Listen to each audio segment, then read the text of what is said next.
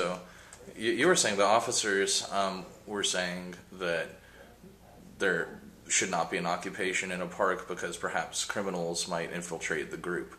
But you're telling me that Occupy Tampa has notified police successfully of criminal activity in downtown Tampa, and that's led to arrests? Correct. There's been a lot of people who are doing things they shouldn't. There was somebody who was sexually harassing a lot of women, and he got trespassed from the park.